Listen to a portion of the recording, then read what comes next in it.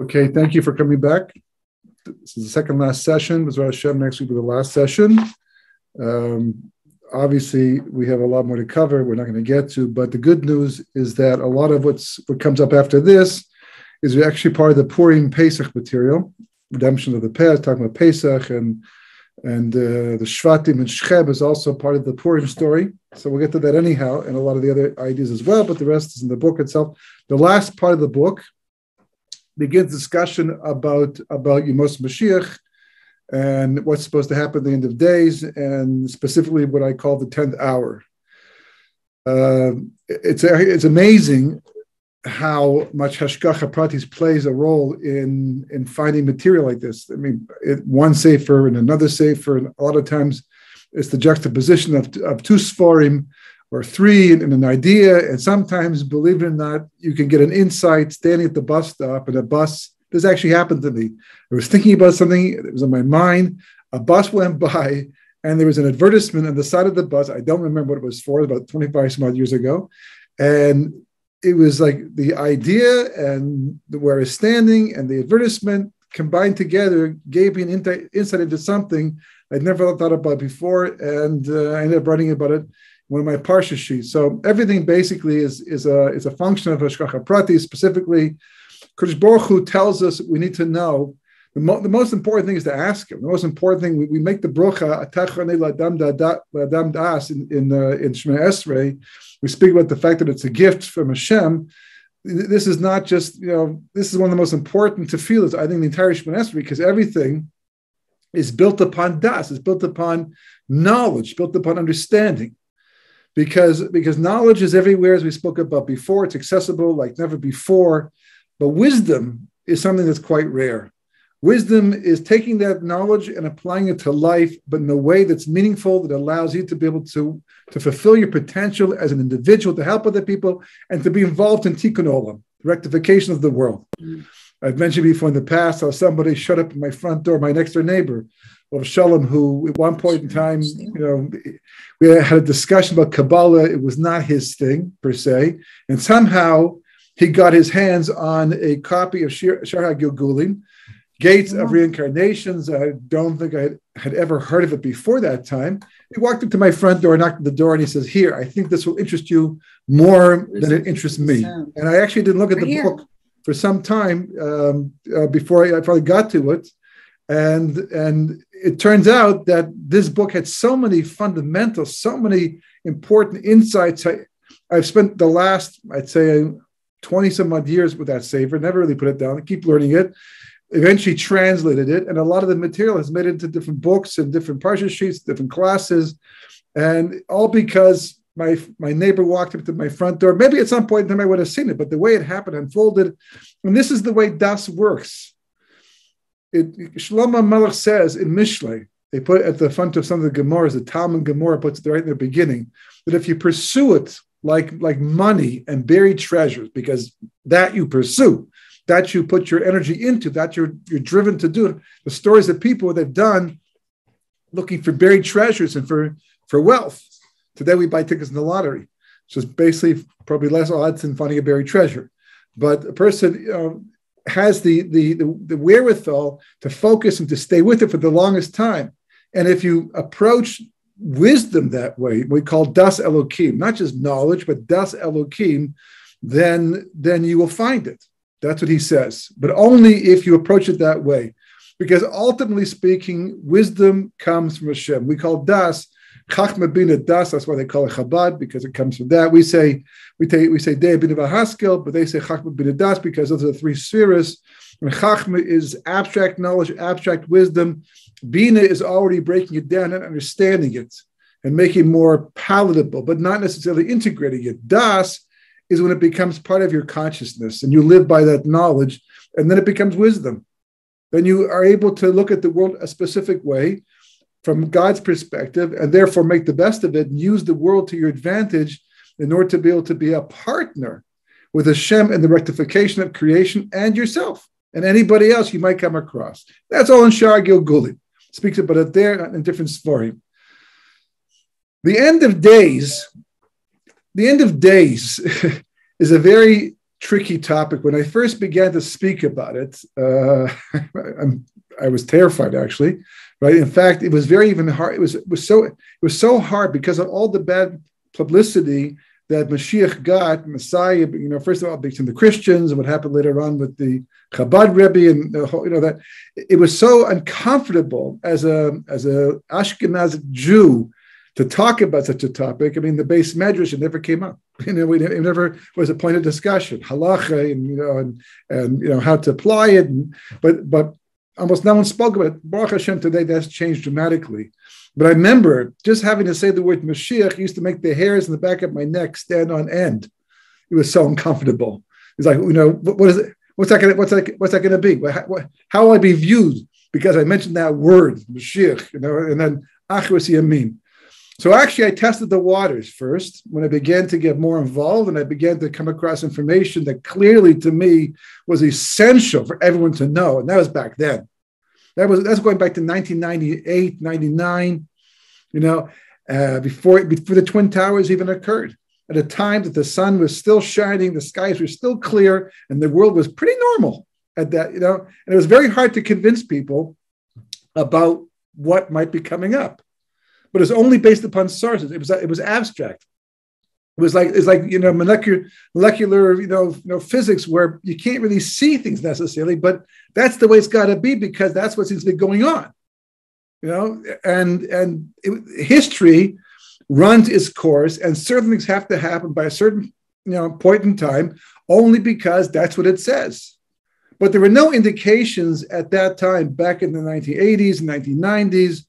And even until the Twin Towers took place, until that was a turning point. That was a very important corner historically that the world turned, that has never returned from, but it was clear that's where we were going. I remember I used to teach a class at Neve Yerushalayim, because what I would often do is I'd work on the material and then I would come in and teach it up. It would be fresh in my mind. I didn't make notes, didn't keep notes.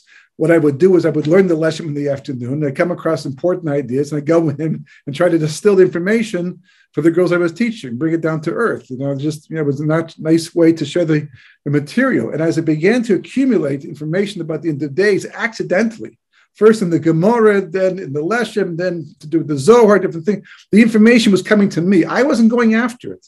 As I mentioned before, talking about the end of days was not my thing, not in the beginning at all. When I first began to write, the only reason that I chose to write was because I was learning so many beautiful ideas in the Gemara. I wanted to share them and remember them. I figured the best way to remember them was to use them, to put them with the books. It didn't exactly work like that, but at least I was writing books and sharing the knowledge with other people. That was the whole purpose. Even after I began to become exposed to Achros Yamin type material, and I began to find out how mainstream it actually had been until recent times, that I still didn't like the idea of talking about it. It was, they once asked the Chazon Ish, how do you know if you're meant to be a teacher or that you're ready to teach?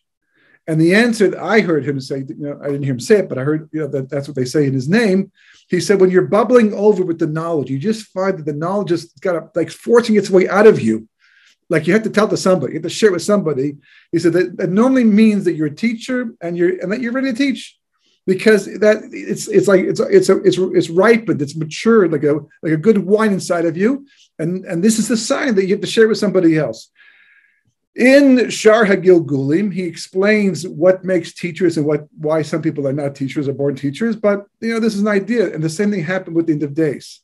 I really tried to avoid talking about the topic. The first time I came on one of my first speaking trips, and I began to write about this topic. It was before 2001, and I came to I was brought into the shul to speak, and the guy turns to me before the class began, before the shir began. He says, "Look, I know what you talk about, this whole end of days business, but don't do that here. If you do that, you'll freak them out. They don't want to hear about things like that." I didn't come to talk about that. I'm still a little bit wary about talking about that, but it was like a little bit, I was taken aback a bit by that, but fine. I mean, I understood where you're coming from. After 2001, I was invited to speak specifically about that topic. And you see how Kodesh Baruch Hu, right? How Kodesh Baruch Hu changes everything around. and how history becomes a vehicle to maneuver people and to manipulate them to do what they have to do. And this is going on all the time. And I began to compile a timeline. I began to compile the information. Actually, I have a chart over here behind, that actually shows the whole history time. I started to plot the information onto a timeline, and so eventually it became a class. And the first year I taught it was, the third last year I taught it in the Neve Yerushalayim, and I gave it over, and I, put on the board, and they asked questions. But by the end of the 2 or 3 sessions I gave it over, basically it was like, wow, that's scary. That's they're all going back to college. They're all going back to an America that they believe that they'll be there for 100 years. It's not going to change. They couldn't see how it would possibly change. This was saying it's going to change. And why is it going to change? Because unknown, unbeknownst to most people, there are parameters to history. There is a timeline. What about the fact that people have made predictions for Mashiach's arrival and they were wrong? Well, they might not have been completely wrong. It just might have been Achishana, an early date that didn't come true. Or, as we know from the Gemara, it's possible that Geula can come in increments. So the prediction for a Geula may not have been for the Geula Shlema, but could easily have been for a piece of the Geula, a portion of it. And that actually happened. We didn't necessarily see that, but even, for example, the founding of the states, which many may have felt it was a disappointment in the end because it wasn't the Geula Shlema. All the Jews did not come from all over the world to Eretz Israel, and we didn't gain, and Mashiach didn't show up in the end. But that doesn't mean it wasn't a partial redemption, which clearly it was. Clearly, what's followed, in the beginning, maybe it was murky and difficult to see. But looking back over the 70, 80 years and seeing where we are right now, it clearly was part of that process, a big part of that process. And this is how, you have to understand how history works. So when you have this parameter and you understand that there are end times, and what was the main thing? What was the main point? There were a couple of very important points. One point was the fact that according to them, the first time I saw this was in the Leshem, but then I looked up the Zohar after. The Leshem brings down, he's talking about the Techis HaMeisim, and that's one of the things about the Leshem that was most amazing. He spoke about topics that we maybe refer to, but no one seemed to be interested in or have any information on them, even though the Zohar spoke about them. He spoke about them specifically. And he mentioned that the Zohar says that the Techis HaMeisim, the resurrection of the dead, has to happen before year 6,000. Now, until that moment in time, I had learned that it was after 6,000. The Ramchal, everyone learns Derech Hashem.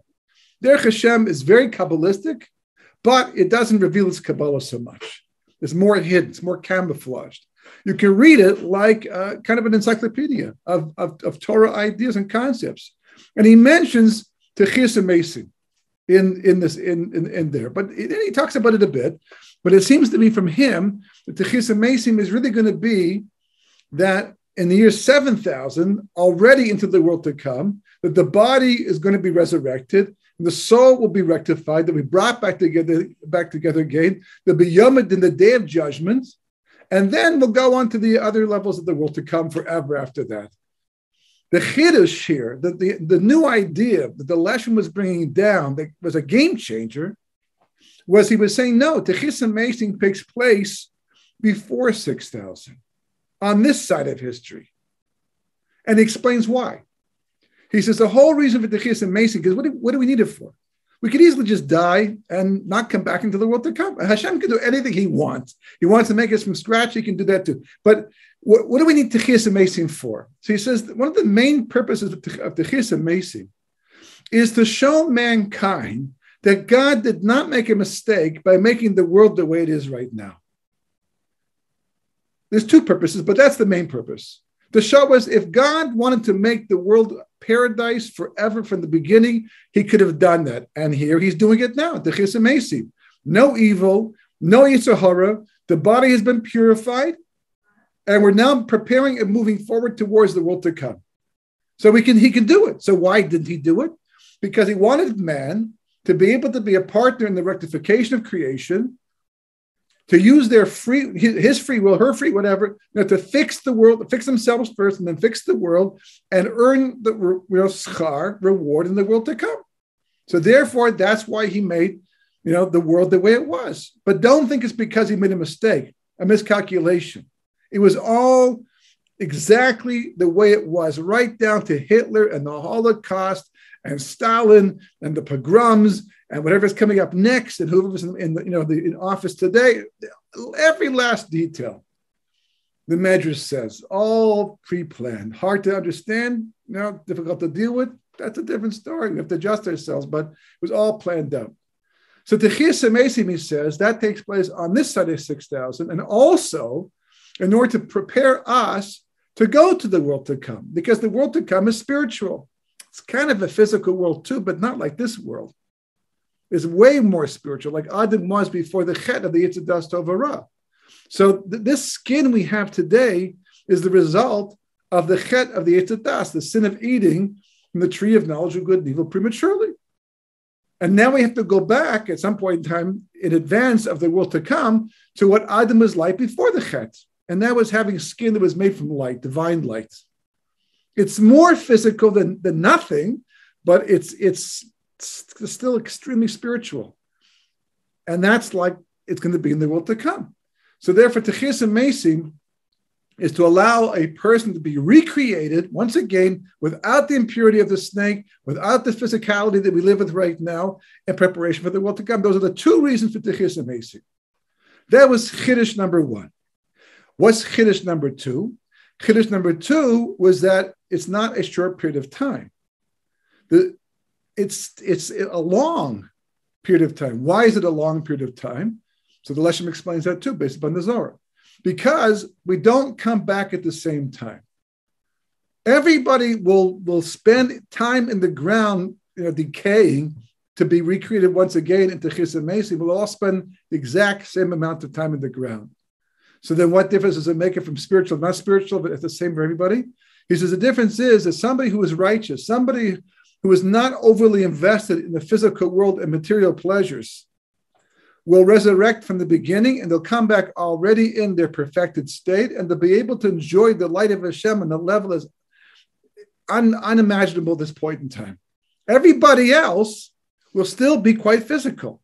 So it's very easily, you'll look at your window as you prepare to take the bus to go downtown Yerushalayim, and your neighbors have already come back resurrected are flying like angels because they've already been resurrected. Keeping up with the Schwartzes will be difficult at that time if you weren't on the same level, because they'll already be spiritually transformed at the beginning, and you'll be another day's gone by, right? The last person turns off the lights. So how long will the period of Techias HaMesim therefore last? If it's staggered, this guy goes now, this guy goes, So altogether, according to Rabbi Yehuda, 210 years. According to Rabbi Yitzchak, 214 years. Now, it's a long time, but let's say it's year 5,000. There's still 1,000 years. There's still 1,000 years of history left to go until 6,000, when history, we know it comes to an end. 210 to 214 can be any time in that 1,000 years. There's no way to know what it's going to be. It's not going to mean that much. Once it happens, it will mean something. But until that time begins, it's not going to be, who knows what's going to be. The only time it began to make a difference is when we got close enough to the end. That's all that's left is 210 or 214 years or close to it. Because a second piece of information that the Zohar provides is that this period of 210, according to Rabbi Yehuda, and 214, according to Rabbi Yitzchak, and you may ask the question, why there are two opinions, 4 years apart from each other. So they're based upon verses. What is interesting, well, let's go to the next step. They both agree, what the Zohar says, but they both agree that the period of Techias HaMesim is going to follow 40 years from Kibbutz Galius, from the ingathering of the exiles. And that for sure shows is on this side of 6,000, because there's no Kibbutz Galius. There's no ingathering of exiles in the world to come. Not necessary. Not a Techias HaMesim either, for that matter. So that's part of this world. in gathering the exiles as part of our history.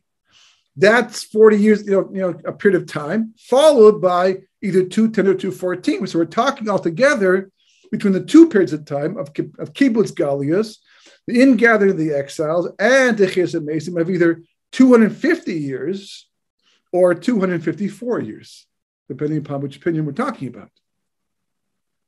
So, when I first came across that detail, it was 1990.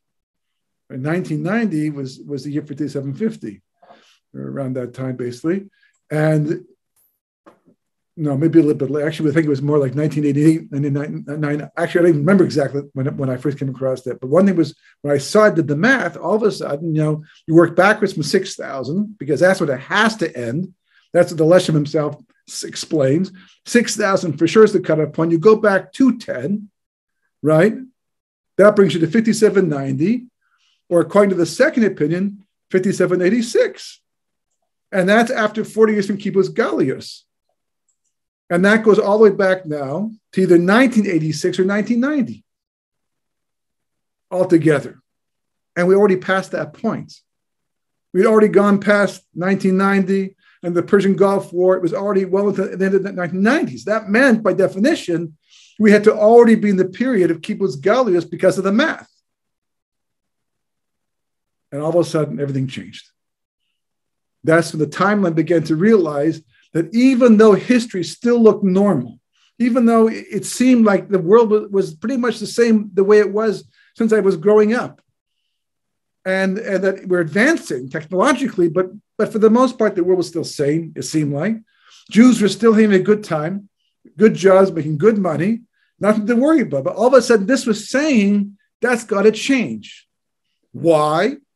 Because, for example, if you're traveling from Tel Aviv to Yerushalayim, it's about a 50-minute drive, depends upon traffic and the highway in which way you decide to go. You've got to go from point A to point B by a certain time. You have a meeting in Yerushalayim at 2:00. What time do I have to leave to be there by 2:00, to be there on time? So you calculate backwards, you work it all out, and you take into account the traffic. Nowadays, you can look at your Waze on your phone, or your computer, and figure out whether or not it's going to be a problem going this way, that way. And you make the calculation, then you have to leave from there. But what time you have to be there and how you're going to go dictates what's going to happen right now. How much more time do I have before I have to get ready and go? So all of a sudden, if we're talking about the Chis HaMesim being either, in 2026 or 2030, right, which is only what, now it's about to become 2022, which will be 4 years to 8 years now, not back then. Back then it was more like 20 and 30 some odd years, but still close enough. Then it seemed to be that something had to happen to change the situation. It's like you go to a birthday party. Rashi says, I think in Parshas Vayelech, he says, difficult is Kibbutz Galius. Difficult is the ingathering of the exiles, more than anything else. Why? Because it'll be so hard to get the Jews to want to leave. It's going to be as if God himself has to go and take them by the hand. So I imagine, going to a birthday party where your child is like 6, 7, 8 years of age is at the birthday party. And before you dropped him off, you told him, we have to leave at 5:30. Supper says 6:00, and Abba and I have to go to a meeting. 5:30, we're picking you up. And he says, okay, right? And you drop him off. And 3 hours later, you come back, and there he is still on the floor. You ask him to be ready with his jacket, his shoes, the whole thing. Shoes are off, sitting on the floor with his friends, having a good time. No jacket, not ready to go. And it's already like 5:25. And you say to him, I told you to be ready. He says, 5 minutes more. No, we have to go. 5 minutes more. No, I have to go. I told you. You talk. At some point, he doesn't get up. So what do? You have to go over, pick him up by the hand, literally drag him out sometimes because he's kicking and screaming. He wants to stay. And that's like Klal Yisrael. At the end of history, people are not going to want to leave. Hashem is going to have to pick them up and take them by the head. Now, does that mean a big, huge hand is going to come down from the sky and take people by the hand? Maybe. Can't say no.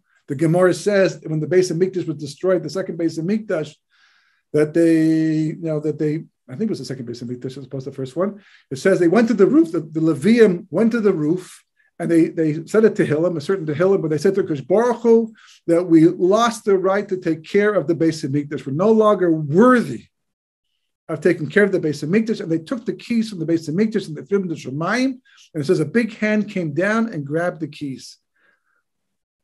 A frightening sight if that's actually what took place. And then the Beis Hamikdash was destroyed completely. I believe it was the second Beis Hamikdash.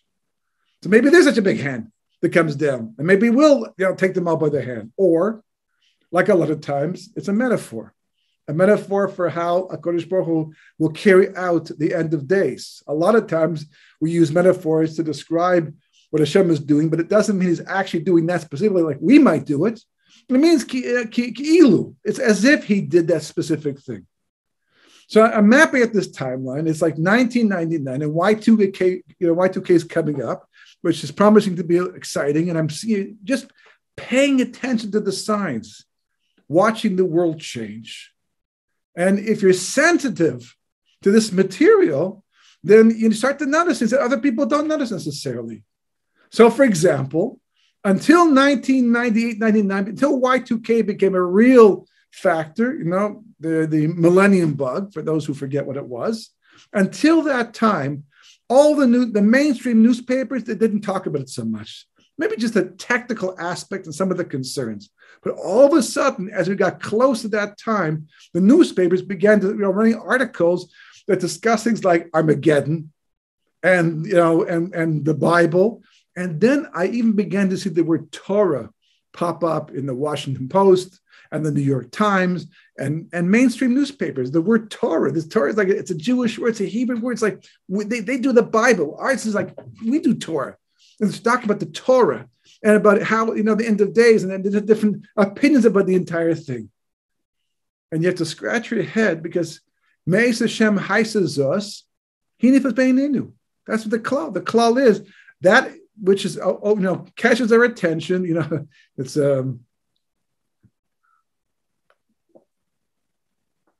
another piece of Hashgacha Pratis, major Hashgacha Pratis. Again, the small things that change your life, but it's all part of the big picture. I was working in Toronto at the time. I'd come back from Eretz Israel. I was in Toronto for a couple of years. And I came back to work with my father. And I was working with Aish Torah in Toronto part-time. And an office, in their offices there. And somebody came by collecting money from Eretz Israel, I believe, maybe from New York, because he spoke perfect English. But he came by collecting money, Haredi person, the whole thing, the Bekish and all that. He was printing a sefer, and he was collecting money to print the sefer. And being a new author myself, soft spot for someone like that. So I gave him a contribution. And while he was there, he gave over Devar Torah. He said, I make it a point that wherever I go and collecting money, to at least leave behind a Devar Torah. I didn't want to listen to it. I was busy. I wasn't interested in what he had to say, right? But got to be polite. He was much older than me, and he was a nice man, and that's what he wants to do. So I listened, and he said to me, he said, there's two types of hashgacha pratis. There's overt. He didn't use the exact words, but there's times when Hashem works in a very obvious way, and there's times when Hashem works in a very hidden way. He says, how do you know when it's an overt? How do you know when what Hashem is doing? He's stepping into history, like in this week's parsha. Right? This is what Paro says to Moshe Rabbeinu. Me Hashem, that I should listen to him and pay attention to him and free the Jewish people. And so then Hashem becomes more and more overt by doing bigger and bigger miracles until he catches Paro's attention. And he says, how do you know? The newspapers are talking about this thing, about the economy, but this crisis, that crisis actually was the start of the recession at that time, right? And the news was talking about it, was big in the news. How do you know if it's just a passing phase in history, or it's Hashem stepping in and doing something to trigger something? That's more or less what he was saying. I don't know. How do you know? So he said, David HaMelech told us, Me'ez Hashem Haisazos, He nifas be'einenu. This is from Hashem, that which is wondrous in my eyes, in our eyes. Everything is from Hashem. What do you mean? Just this? It's all from Hashem. Now, David and Melech was saying, of course, it's all from Hashem. But how do I know that this specifically is something that Hashem has, he's intervened. He stepped in, he's changed it. He says, if it's wondrous in our eyes, if a recession happens or a virus takes place or anything that catches the world's attention, but there's a logical path, we saw it coming for the longest time, it makes perfect sense given what's been going on the entire time. No one stands, it's more like, yeah, well, we saw that coming. Then that's just covert divine providence. It's part of the way the world runs. There's all kinds of things happening all the time. For decades, the news was boring. Even the things that were happening, car accidents and this and pileups, it didn't catch your attention because it happens all the time. He says, but what's going on right now about the economy and all the opinions and all the things that people are saying, like, wow, I didn't see that, shock, all that, right? Shock. This, like, it catches your attention. You stand back and say, wow, whoa, didn't see that coming. Where'd that happen? He said, that is not history, just running its course. That's a Kodesh Baruch Hu stepping in and doing something, changing it. Meis Hashem Haisazos, this, he needs name. If it's wondrous in your eyes, you have to stand back and say, okay, it's a paradigm shift. Hashem is doing something. He's changing the course of history. For some reason, always for the sake of Gula or Galus, depends upon the phase we're in. Thank God right now, kind of, that we're at the end of Galus. There's no more Galus to go to. We've gone everywhere. I don't think the moon is on the agenda for the Jewish people. I am hoping, right? But the world, we've gone to the four corners, the necessity to take us back from the four corners of the earth, not the four corners of the universe. So it's like we're in that Gula stage. And things are happening, and it's standing out, it's in the news, and it making us wonder. That's a Kodesh Baruch Hu doing something, changing things. So, all of a sudden, for example, in 1989, the Berlin Wall comes down. I remember, clear as day, even though I did not know this material yet, but I do remember that the event at that time. And I remember watching the news and how they were tearing this wall down just after Perestroika was, introduced in 1985, 86 at that time. And they were saying things, for example, that this is an important first stage towards, to opening the Iron Curtain and, granting, independence to the Russian states and all that, but it'll take years. And they began to talk about the reunification of Germany, both Berlin, well, at least Berlin, East Berlin and West Berlin. And I remember like a week or two before them saying that will take at least a year or two because, the Russians have to clean the place up, get all their secrets out of there. It wasn't going to happen overnight. And then it happened overnight. And on top of that, I remember marching downtown Toronto when Kosygin was the prime minister of Russia, trying to get Jews out of Russia. We're like, staging a protest to get Jews out of Russia, but it seemed like the most impossible thing. If you wanted to leave, you left behind everything and you were vilified and very, very hard. And all of a sudden, the Russians, it comes out, they need billions and billions of dollars to survive. Their economy is tanking. So they turn to Reagan, and it's so hard for the Russians to do this. But they put Gorbachev into power, who's a more liberal Russian leader than has been ever, I think, going back to Lenin and all the way back to the beginning. They put him in power, and he has the gumption to turn to the world to get financial help. Otherwise, they're going to be in big trouble. And Reagan puts top of the list, that he has to let the Jews emigrate if they want to go out. You want the money? You have to open the door for the Jews. A remarkable thing. I think that's the reason why. If I had to guess, I don't know for sure, but if I had to guess, I'd say that's probably the reason why of all the presidents who have left office and died outside of office, he's the only one that I'm aware of who got the cross-country tour. They took his coffin all across the whole country for people to pay their final respects. A lot of covet was given to him after he died, unlike other presidents.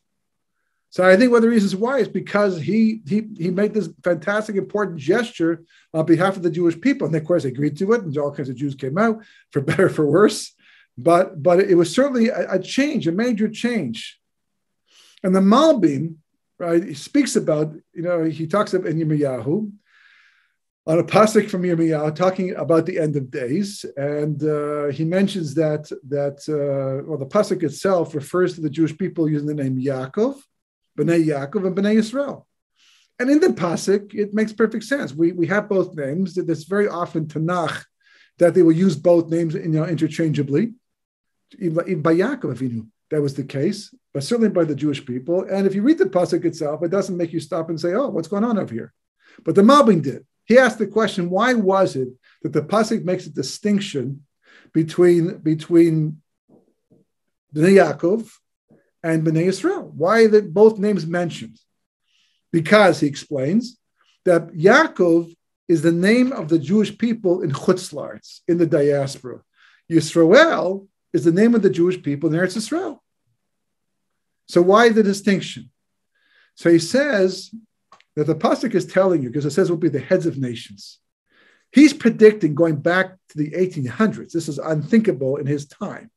He says that there'll come a time when the exile will come to a close. Finally, after thousands of years of being in exile, it'll come to a close. The Jewish people, after being killed and murdered and everything bad, will finally earn the respect of the Gentile nations, and they'll even become heads of these people, bankers, politics, whatever. But they'll be able to have equal positions. They'll be able to have control and power and live decent lives, which means, of course, being able to buy houses like the Gentiles buy houses and cars and live a good life like we've had for 40, 50 years with tremendous equality, quite unprecedented in recent times. He said, that's what's going to happen. The day will come that will happen. Now, when he wrote that, and even a year before it actually happened, it was like, well, yeah, one day the Mashiach comes, but not in my lifetime. I don't think, that sounds like a big deal. All of a sudden, it happened. The last place that millions of Jews are being held captive in the world against their will is in Russia. And now, Pitom, out of nowhere, shocking the entire world, the door swings open. And the wall goes down.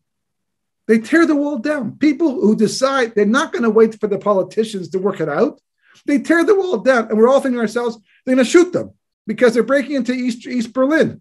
They're going to shoot them because they're like little, they don't. And all of a sudden the wall comes down and they work it out and the world starts to change. It's amazing how, until you get something, it seems like impossible. And once you get it, yeah, that's the big deal. Just get used to just like that. But it was like, Be'ez Hashem Haisa Zos, Hini was Beinenu, all around 1988, 1990. And then comes the Persian Gulf War, right? The Persian Gulf War, another example of Be'ez Hashem Haisa Zos, Hini was Beinenu. I mean, this vort that rabbi gave to me, if I'd known how much I would use it and rely upon it, I'd go back and give him a much bigger donation in the end. Absolutely fantastic from literally he never saw him again. He came in the short little Devar Torah. They're game changers. They're life changers. They're mentality changers. And they're another piece of the puzzle you put in. Oh wow, that now explains that.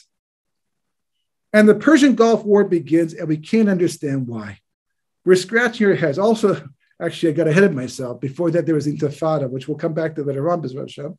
But in the meantime, this war begins, and it doesn't make sense. Saddam Hussein decides to go and attack Kuwait. He wants their oil. He wants their gold.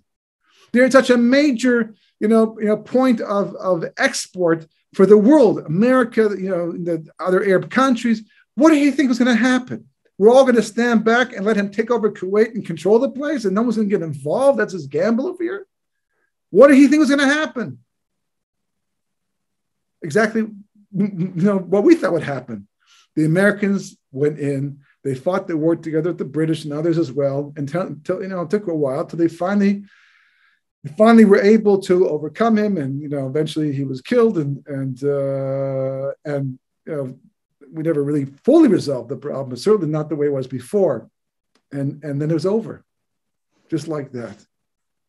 And yet the most important point in all of it is basically you have to look, you have to ask yourself the question, what's the wondrous part in all of this? In fact, recently Donald Trump was quoted as saying that until he came along, the Jews controlled Congress for the longest time. When they wanted something, they asked, they took it. The truth is, he's not correct. That began to change already in 1990. What happened? So this war had to be fought against Saddam Hussein, and the Americans required a place to use as a base. They couldn't use Israel, that's for sure, because that was enemy territory. You're not going to get the cooperation of Jordan, Saudi Arabia, and Iran, wherever other countries around, if you're going to be in Israel. So they had to find an Arab country to use as a base. Now, until that point in time, if you recall, that every time that the Arabs referred to the Americans, they called them the Great Satan. That's what America was called. And that was their pen name for the American people, the Great Satan. That's what they were. And Zionists, whatever. To all of a sudden make a pact with them against a fellow Arab, right, was like unprecedented.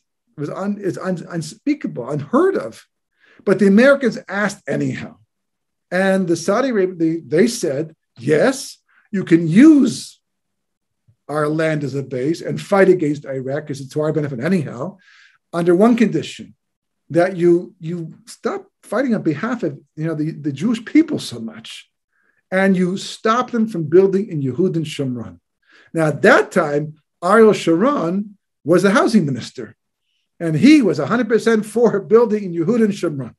It was a 180-degree turn he made later on by the Itnakut. But at that time, that's the way, and the Americans complied. They put the pressure on. At that, George Bush Sr. was president, I believe, at the time. And they actually went along with it. He was never crazy about the Israelis anyhow, especially since they bombed the Iraqi reactor using American planes. But and all of a sudden, AIPAC protested, right? The American Jewish Lobby, the main one that had usually the ear of Congress for the most part, a lot of congressmen got a lot of things on behalf of Israel in the better times, complained and tried to intervene in what was going on between the Arabs and the American governments. They weren't able to. It was the first time they wrote about it. It made the news. It was the first time since the beginning, I think, that AIPAC was turned down. And you could feel the change. You could feel that we'd gotten to a peak, the climate, and there was change. And what brought it out? This war. Had it not been for this war, the great Satan would not have pursued the Arab world to get their cooperation, and maybe the relationship with the Israelis would have lasted longer. But it wasn't the time. 1990. Well, 1990 was a very significant year. That's the year, first of all, that the Vilna Gaon predicted would be the redemption, the Geula, if not in whole, it's certainly in part. And that's the year, according to Rabbi Yehuda, if you're working backwards from the 210 years, from 6,000, it brings you to 1990 as being the beginning of Kibbutz Galius, the ingather of the exiles. So 1986 to 1989, the Jews are getting out of Russia. Now, here's what the Malbim says, though. This is an important part. He says, this is what's going to happen. The Galus is going to end in wherever the Jews are, right? They'll be the last place. Now, after that, there's small pockets of Jews here and there, but that was the last major exile of Jews against their will, was in Russia. The doors open up, like the Malbim predicted. And exactly as the Malbim predicted, we're rising to the top of Gentile society. Exactly. It's amazing. He said this back then, and here it's happening, and we're taking it for granted. And then he says, but there'll be a split in the Jewish people. That's what the Pasuk is telling you. There's going to be a split. The split will be between Yaakov and Yisrael.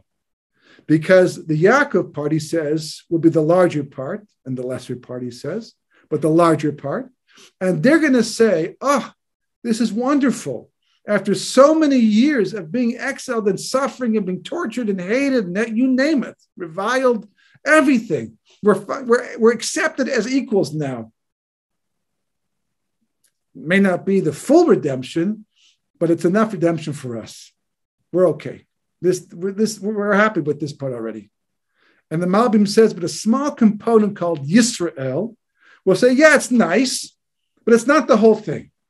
Until we go back to Eretz Israel, rebuild the Beis Hamikdash, bring the Shechina back into the Beis Hamikdash. It's not called Geula, and we are now going to work on behalf of the Jewish people to bring that about.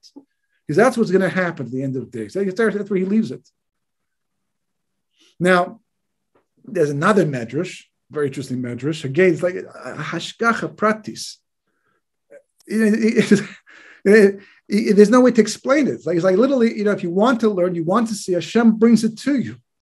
So I was in a shul once, and extra time, picked up a sefer, never saw it before, called Tucha Yabiu. Two volumes set on the Chumash. Looked interesting, picked it up.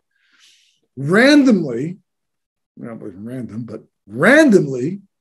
to Parshas Balak and just started reading. It wasn't I think it was Parshas Balak, not so random probably. But I turned Parshas Balak, that I found it on Parshas Balak. That's another story. I open it up, right? And there's a medrash right at the beginning.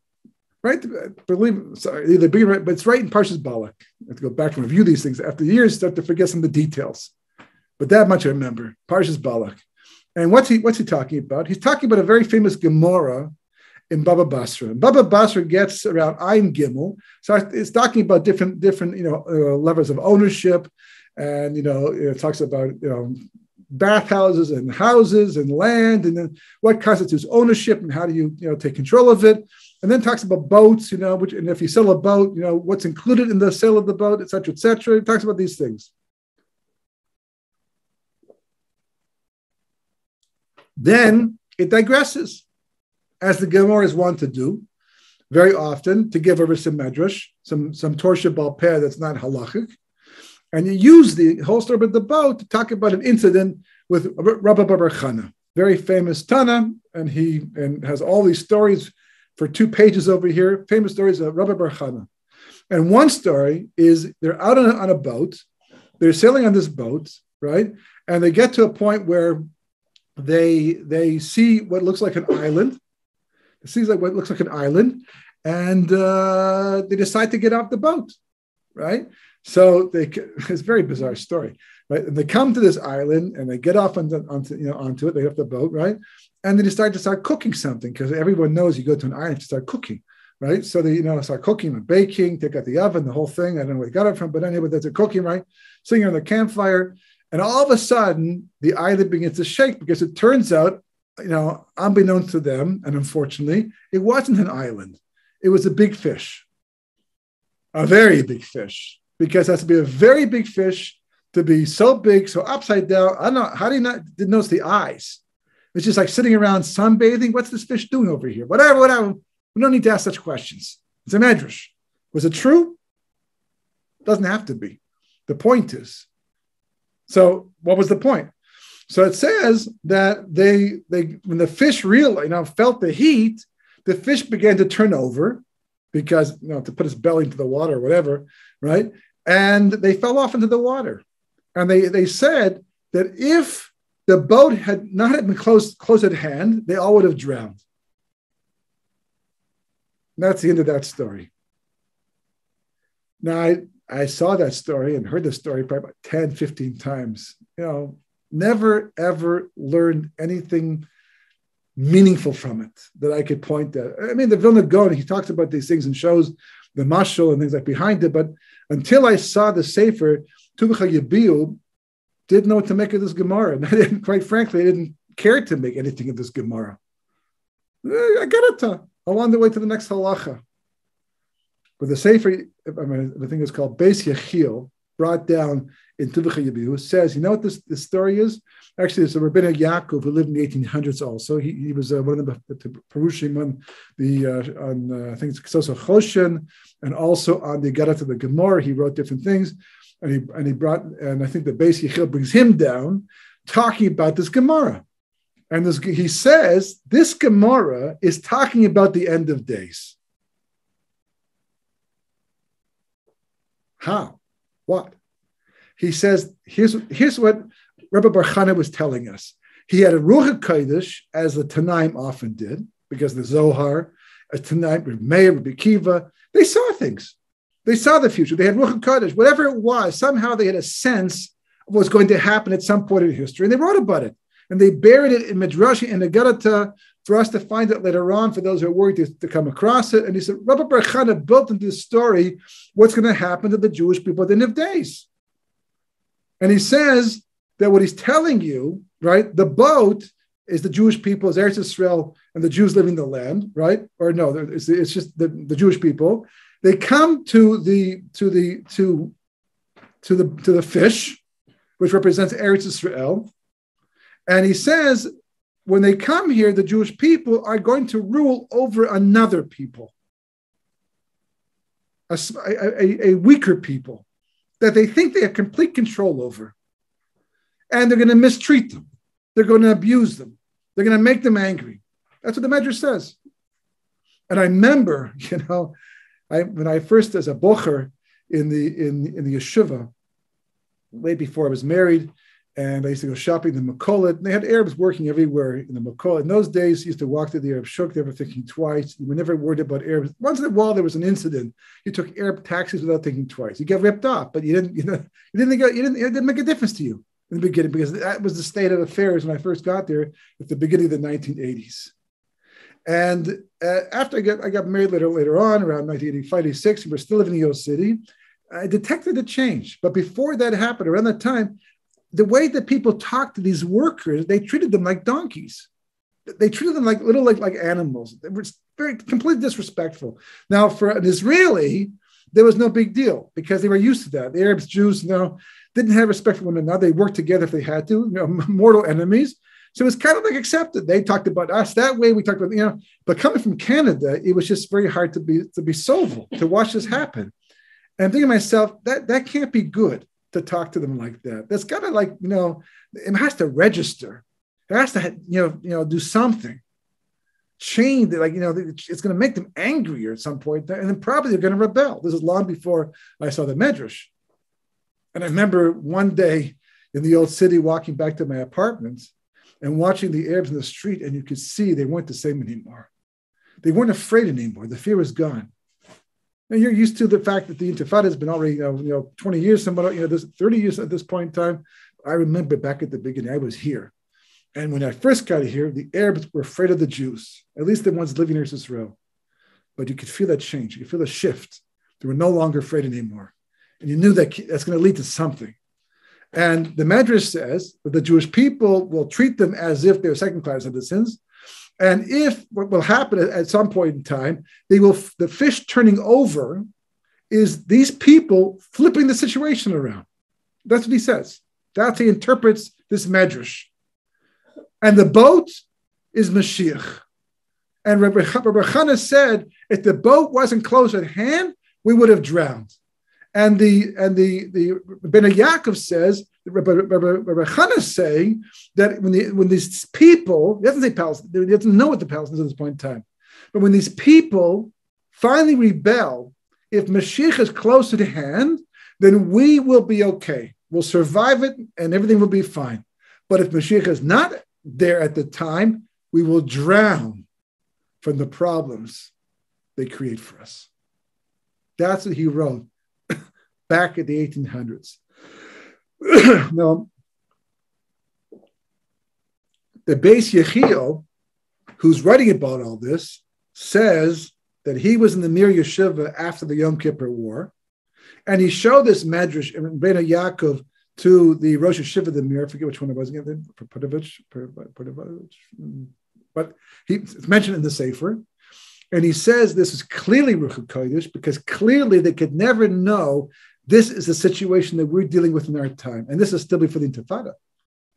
I mean, it literally turns it around to the point that you watched, and it hurts to hear the media, specifically CNN, which at the beginning was considered to be a reputable news reporting station, but today is known to be just literally an instrument of the Democratic Party and all the information they put out, and they want people to know, to the point of even working as hard as possible to undermine the previous election.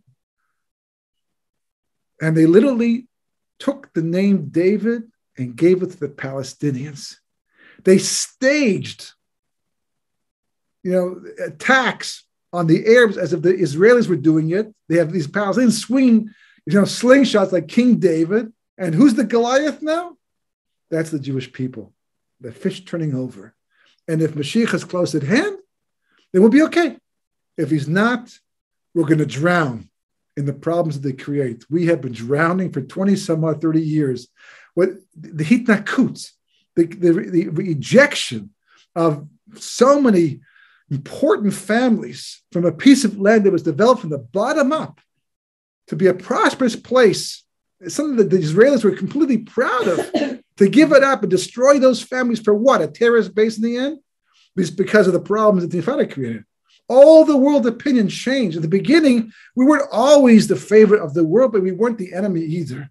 And all of a sudden, all this, this anti-Israel sentiment, building. Alluded to right there in the Medrash. Exactly on time. See, that's the most amazing thing.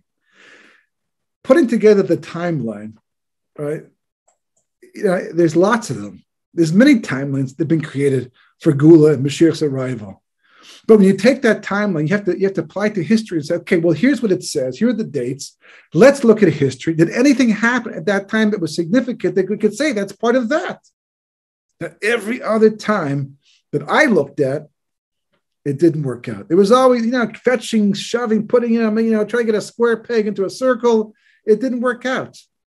But all of a sudden, when I plotted this information, this chart, this timeline, and anybody wants a copy of it, just let me know. I'll be happy to send you, as an attachment, as an email, right, the whole thing. But you start to plot the points, and you look at the events of history, and Me'ez Hashem Haisa Zos Hinifus Beinenu, it fit in. And not just fit in, but here's the most powerful point at all. This is the most, it should allow you to make predictions. So in 1999, right, almost 2000 at that point in time, one of the last times I'm teaching this class, right, it was a 3-session class, and I said, this is where we are today. The Jewish people living in the diaspora, principally America. That's where almost 6 million Jews were living. The other places, Eretz Israel, and Canada's only a couple 100,000, would be less, England. But the main stages, Eretz Israel getting bigger, and America. So America is like, for so many other reasons, which we have talked about in the past, and maybe we'll get to next week, B'ezras Hashem. But, all of a sudden, you have to look at all these events and see what's going on. And they start to fit in. The changes start taking place. But even before that, we have this attitude that I don't want to go. People who just don't see any reason to go. When I first made Aliyah, it was like to each his own. This is what I want to do. This is what I want to do. I couldn't impose it upon somebody else. People didn't buy into it. Why? Why should I do it? Maybe retirement's like that. And here's where we have to go. Geula. The Jewish people have to come back to Israel. Everyone who's surviving, no one stays behind in America. No matter how many stories you hear and how many rationalizations there are, that's not the mainstream opinion. When Mashiach finally comes, any Jew surviving comes back to Israel. Even if you want to say, and we do say, that the entire world increases in Kedusha once evil's gone, so the entire world is elevated to the status of Eretz Israel today, Eretz Israel also goes up. And Eretz Israel gets the status of Yisraelayim. So there's no change in the end. Everyone's gone up. Right? If you get a promotion, he doesn't, and you went up. But if we both get a promotion, okay, we both went up, but we're still, in the same distance apart from each other. And Yisraelayim gets the status of the Kodesh Kodeshim. So Eretz Israel is always the place for the Jews to be, ultimately for sure. And we're not in Galus. That's where we have to be. That's the Yerushalayim. Here's Tel Aviv, Yerushalayim, and we only have this much time to do it. And nothing's happening to make it change. The rabbis aren't talking from the bima or the stender or the pulpit, whatever the case may be, telling us, listen, folks, it's late history. We know what happened to the end of every exile. We've witnessed it. We've seen it. We can go back and read the history books. So, it's going to happen again. Let's get ready. No such discussion. Beryl Wine talks about, in a class I once listened to on his tapes, about the very topic. And he says this mentality that we had. He was in America still, or he just made Aliyah. He used to be a rabbi in Monsey, and he's speaking about how they were talking about renovating the shul. and they're going to put a new skylight into the shul. So that the skylight, could either last for 150 years or 250 years. They're having a debate right now in the boardroom about which one to get. And he says, what are we talking about? 150 years. Hopefully Mashiach is going to be here in the next couple of years. In their defense, it says that all the Bati Midrashos and shuls fly to Israel, so maybe it's still worthwhile getting the 250-year skylight. But that wasn't the mentality. It's like, we're going to be here for a long time, so let's get the best. There wasn't such a consciousness. So whenever that's the case, whenever the Jewish people lag behind history, a case is coming up, and we're not getting it. Hashem is sending the messages, and we're not reading them. We don't want to. We're not listening. The only logical thing that we can, it doesn't have to be that way, but it seems to us, the only logical thing is going to be that something has to happen that's going to change the way we look at the world and history. I don't know what it is. It has to happen. In fact, I wrote a book called Not Just Another Scenario. The first one in the summer prior to September 11th that year, predicting some major event. No idea what it was. When it finally happened, I got phone calls from people. How'd you know? How'd you know? It's like, it's very simple. Just look at Jewish history. Just look at where we are. Look what we have to get to. Look at the time. Just put it all, the big picture. The big picture. Put it all together. Right? If you look at your watch, I have to be in Yerushalayim by 2:00. And I look, oh my God, it's already 11 o'clock. I'm behind schedule. You start, Shabbos is coming in. Right? And I got 2 cakes to bake, and there's only 2 hours left. What do I do now? And you start adjusting. I was like, extreme times, call for extreme measures. We figured out, right? Likewise, Jewish history, always. If we're not up to par, we're not up to the schedule, so Kosh Baruch Hu will do something. It was predictable that something like that was going to happen. That specific thing? Nah, not a clue. But something, and it happened. And it's been happening and happening and happening and happening. I've often pointed out that the best trait that Jewish people, can have in Galus is the ability to adapt, to be able to make the best of a situation. And the worst trait that we have is our ability to adapt, because we just get used to things and just don't change. But here we are. Next week, B'ezras Hashem, we'll talk about the 10th hour. That's really the key to the entire discussion. If you have the book, you've read it, you've seen it for yourself. It's an absolutely remarkable concept and idea that just plugs in. All the pieces come together. They really do. And here we are today. When I first gave this class, it was an abstract topic. It was just an idea in the air that you either took my word for it and believed the sources, or you didn't. Now I sit here in a situation where I'm actually watching the world fulfill all those things in reality, in actuality. So you got to know it. You got to prepare for it, because what's coming up next and how we deal with it depends upon how aware we are of what to expect and how to respond to it. That's all part of having the big picture. Okay? Good night.